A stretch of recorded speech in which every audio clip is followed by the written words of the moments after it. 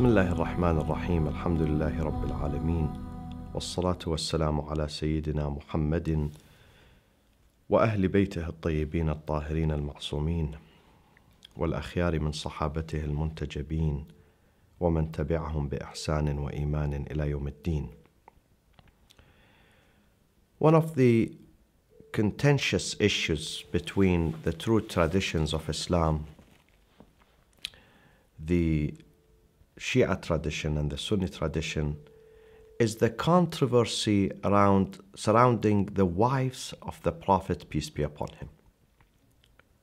We know that the Prophet, for several reasons, social reasons, religious reasons, economic reasons, military reasons, had to marry several wives from various tribes and nations and even religions. Some of them were previously Jews. The others, another one was previously Coptic Christian. A third one was one of the daughters of his fierce enemy, Abu Sufyan, Habiba bint Abi Sufyan. He was the fierce enemy of the Prophet. He was fighting the Prophet for a long period of time, over 20 years. He was fighting the Prophet and trying to put an end to Islam.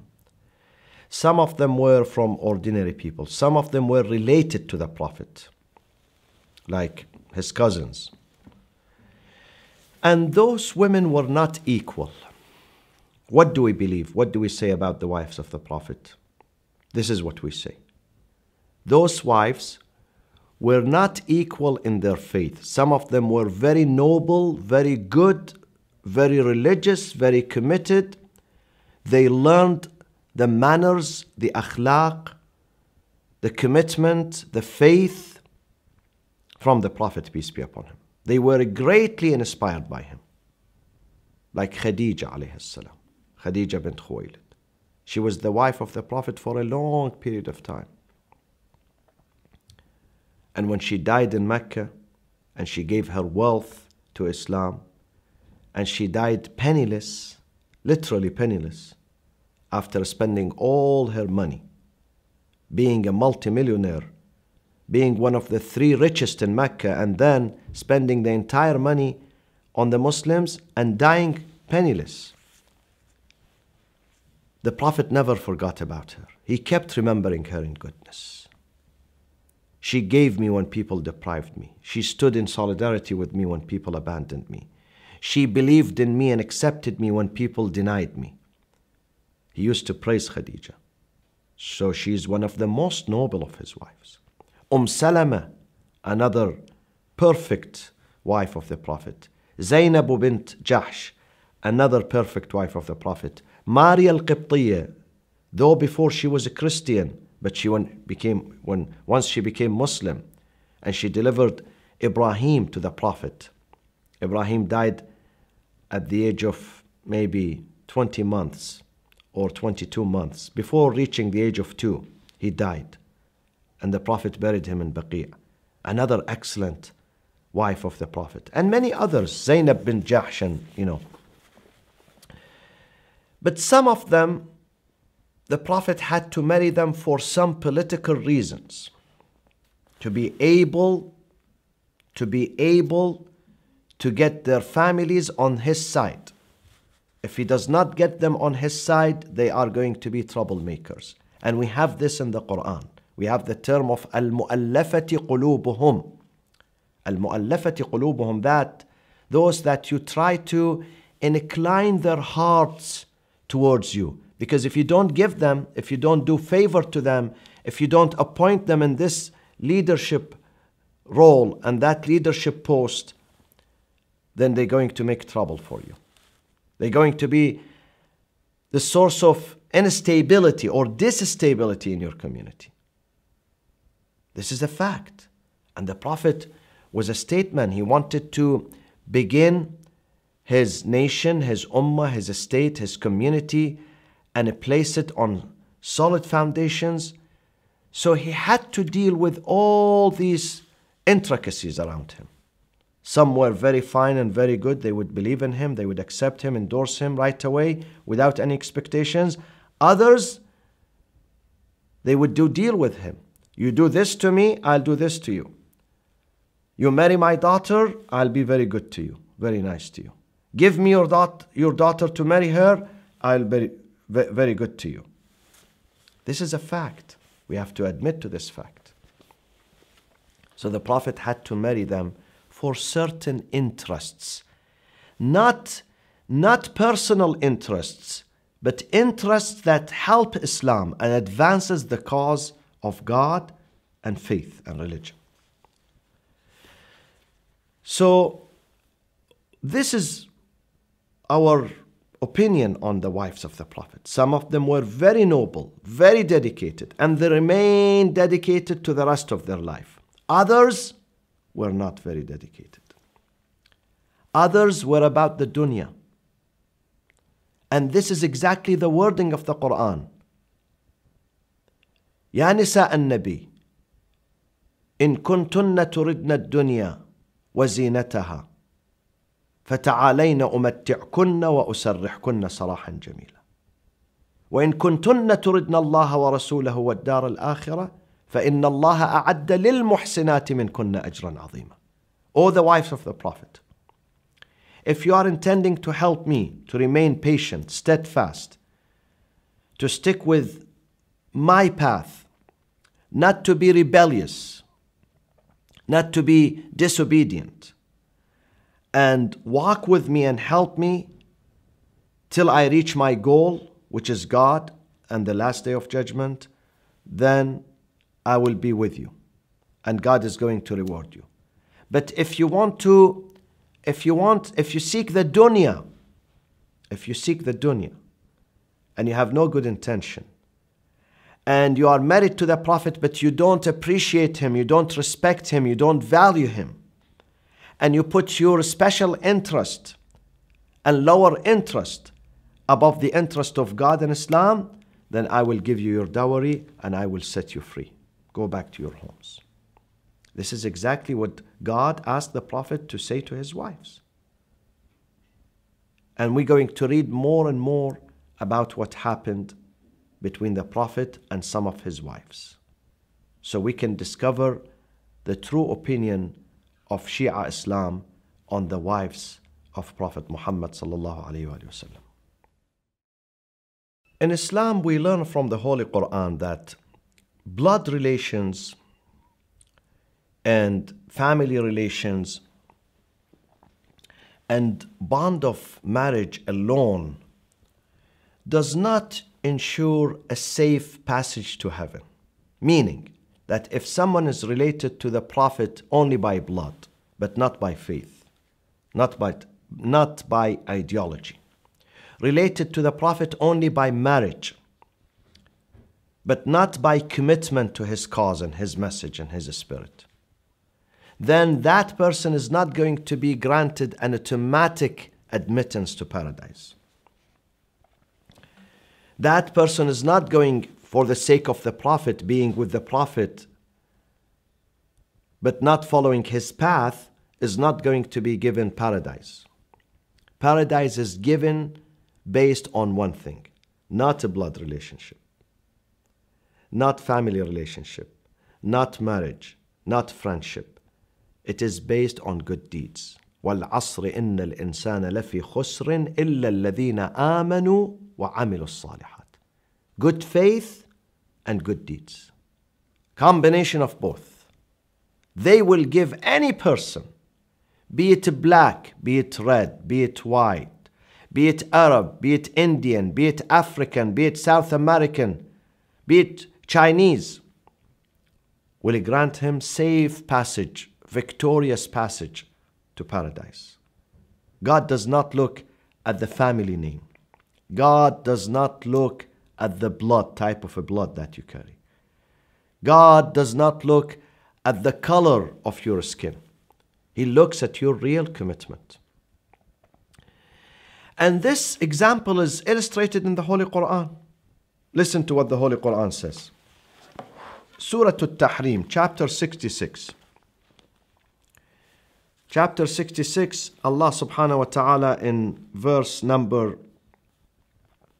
10 says, ضرب الله مثلا للذين كفروا امرأة نوح وامرأة لوط. God brings forth a parable for those who disbelieved, the wife of Noah and the wife of Lot. Although they were the wives, not girlfriends, wives, permanent wives, with the Prophet in his house, in his bed, under the same roof. They eat together, they sleep together, they talk together.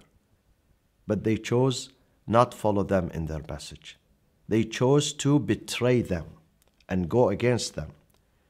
Betrayal here means, specific meaning, means not to follow their message and their faith. ضرب الله مثلا للذين كفروا امرأة نوح وامرأة لوط كانتا تحت عبدين من عبادنا الصالحين. They were under two of our righteous servants, meaning that they were supposed to be inspired by them. They are close to them. They talk to them all the time. They were supposed to be attached to them and be guided by them, but that didn't happen. Because it's about personal choice. Faith is about personal choice. And they chose, their personal choice was not to follow my husband, even though he's saying the right thing. They rebelled against them. تحت عبدين من عبادنا صالحين فخانتاهما. They betrayed them in their message. فلم يغنيا عنهما من الله شيئا. When they turned against them, that action would never help them with Allah subhanahu wa ta'ala. وَقِيلَ ادْخُلَ النَّارَ مَعَ الدَّاخِلِينَ. On the day of judgment, it is said to them, enter the hellfire with those who are going to enter. They are going, this means that God is not going to forgive them.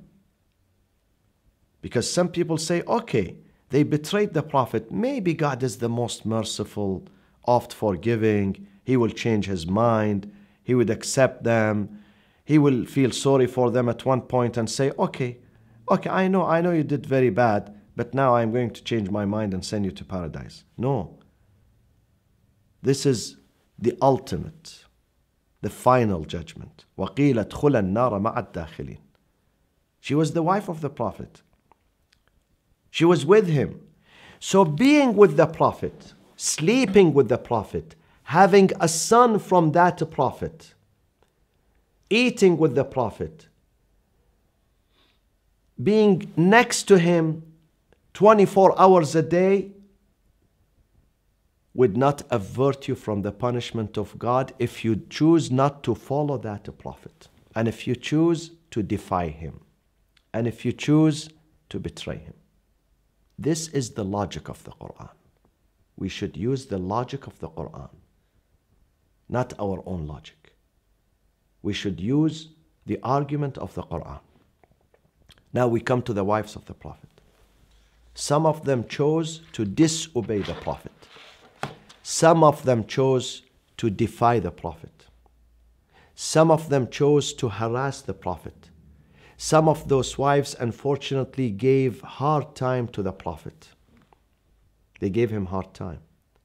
Some of those were troublemakers. And this is not a fairy tale. What I am telling you is not a fairy tale. It's exactly in the same chapter. Some of them were threatened by God that the Prophet would divorce them and get rid of them. Some of them were close to the Prophet physically, but mentally and spiritually, they opted to disobey him and disagree with him. So do you want me here to praise such people just because she was the wife of the Prophet? If God is not praising her, if God actually is dispraising her in Surah Al-Tahrim, when we read Surah Al-Tahrim, He is dispraising her, He is criticizing her, He is threatening her. Do you want me to say that all of them were excellent just because they lived with the Prophet in the same house, this is nothing but bigotry, my friends. This is nothing but illogical and nonsense.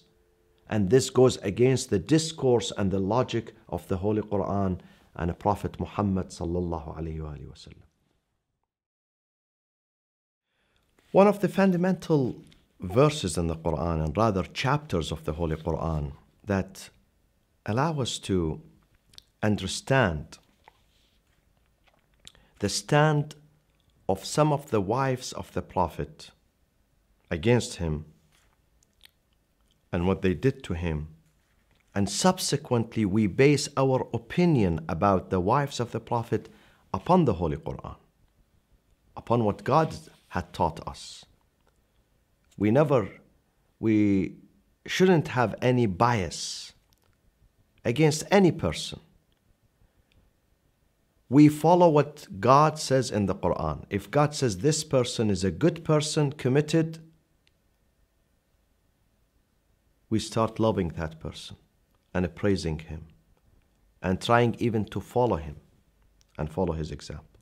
But if God says this person did not do good, this person created a problem for us, and if God is showing me that God himself is criticizing him or her for their mischiefs, for their injustice, for their corruption, for their deviation, then I should not be more Catholic than the Pope and say, well, maybe God is over-exaggerating, this guy is still good, this guy is still nice, and we should always praise him, we should defend him. No, we follow God. Islam is to submit to the will of God, to the opinion of God, to the opinion of the Prophet. فَلَا وَرَبِّكَ لَا يُؤْمِنُونَ حَتَّى يُحَكِّمُوكَ فِي مَا شَجَرَ بَيْنَهُمْ ثُمَّ لَا يَجِدُوا حَرَجًا فِي أَنفُسِهِمْ مِمَّا قَضَيْتَ وَيُسَلِّمُوا تَسْلِيمًا. They have to put you as the judge. They have to listen to you. The things that you like and you say it's correct, they follow them.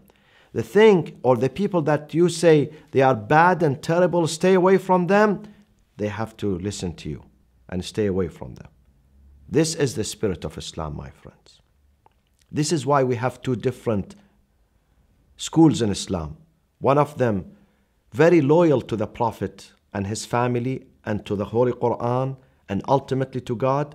The other wants to have ijtihad, their own opinion, their own innovations and bid'ah. And they start, doing some editing here and correction here and, some innovations here. That does not work in Islam. Islam is based on submission to God and the Apostle of God. Now, what does it say in Surah Al-Tahrim? Let's recite few passages of this verse. يا أيها النبي أعوذ بالله من الشيطان الرجيم بسم الله الرحمن الرحيم يا أيها النبي لما تحرم ما أحل الله لك تبتغي مرضات أزواجك والله غفور رحيم. Why do you forbid yourself what God had made lawful for you? What happened? Why the Prophet made something unlawful for him? The hadith is narrated by Aisha and Hafsa themselves. They say the Prophet used to spend some time with his wife Zainab bint Jahsh because she was newly wed. And while he was with Zainab in her quarter, in her room, she would present the Prophet some type of sweet drink. Some commentators, exegetes believe it was honey. Some they say they call it they give it different names. Sweet drink. And Aisha and Hafsa conspired against the Prophet. They were jealous of Zainab. Why the Prophet is spending time with her? So when he comes to us, let's tell him, oh, you smell very terrible. You smell bad. What did you drink today? And this is exactly what they did. The Prophet came to the room of Aisha. She said to him, you smell bad. What is this? Because they knew Zainab would extend and give him this drink that he also liked. The Prophet said, this is a drink given to me by Zainab, but if you don't like it, if you think this is bad, I'm not going to drink that again. Then he moved to the room of Hafsa, the daughter of Umar, and she said exactly the same. Oh, you smell bad, you smell terrible. What is this? Did you eat? Did you drink something terrible today? The Prophet said, this is the drink. I had it earlier, maybe the day or the day before, with Zainab, my wife Zainab. And if you don't like it, if you think this is terrible, I'm not going to drink it anymore. So he said, I'm not going to drink that. Harram, he forbade himself from drinking. Ya ayyuhan nabi, lima tuharrim ma ahallallahu lak. Why do you forbid yourself what is purely halal for you? What is halal for you? God made it lawful for you. Why do you punish yourself? تبتغي مرضات أزواجك? Are you trying to appease those two women, your two wives? Wallahu ghafurun rahim. But in fact, their intention was not the drink or the honey or the sweet drink that the Prophet had. Their intention was to separate the Prophet from that wife because they were jealous of her. They did not want the Prophet to go to her. So they wanted to make a scenario, a drama, that the Prophet would start hating Zainab. This was their intention. So it was a big conspiracy in the house of the Prophet, which is supposed to be a stable house, a house based on peace. And my friends, I am not telling you a fairy tale. This is not a verse or a chapter invented by the Shi'a in the Quran. This is Surah At-Tahrim, chapter 66. Please go and read this chapter yourself. Read it carefully. And read the tafsir, all the tafasir, all the commentators, all the exegetes on this chapter. They attribute this conspiracy to Aisha and Hafsa.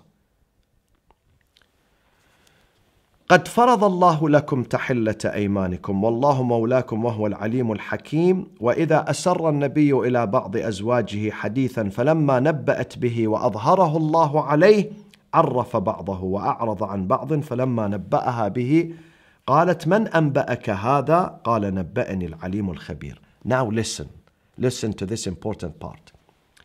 Allah subhanahu wa ta'ala is threatening Aisha and Hafsa with divorce, with condemnation, and with eternal punishment in this life and the hereafter. Listen to this verse. Follow it, please, carefully. إن تتوبا إلى الله.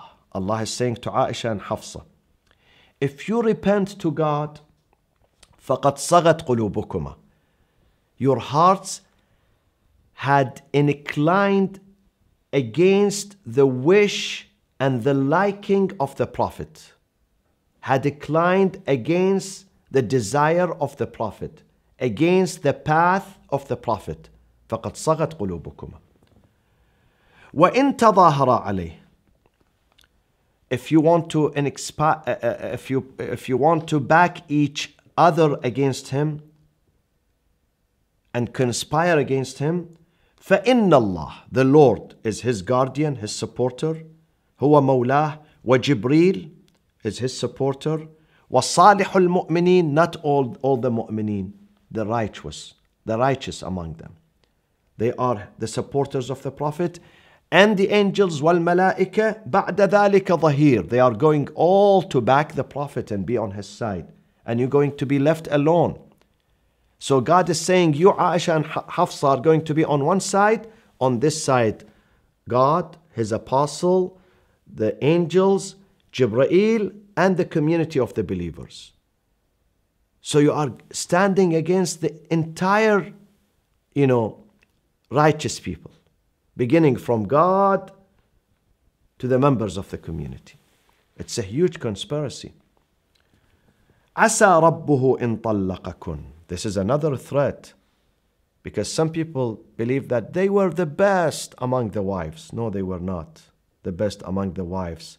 Neither they were the best among the women of Medina or the Muslim women, because God is threatening them with talaq, with divorce. عسى ربه, in case عسى ربه إن طلقكن أن يبدله أزواجا خيرا منكن.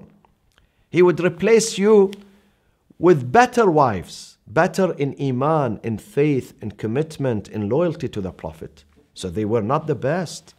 They were not the best, because this is the Quran. This is the word of God. When I reflect on it, I find out that those two women were not the best. عسى ربه إن طلقكن أن يبدله أزواجا خيرا منكن مسلمات مؤمنات قانتات تائبات عابدات سائحات ثيبات وأبكارا. So what we say about the wives of the Prophet is exactly what the Holy Quran says. No more, no less. We honor and respect the virtuous one among them, and they are our ummahatul mu'mineen. And those who chose to stand against the Prophet and against God, we would not admire them. Neither are we going to curse them. We don't have to curse them. But also we do not have to admire them and follow them and falsely claim that they were the best among the wives of the Prophet sallallahu alaihi wasallam.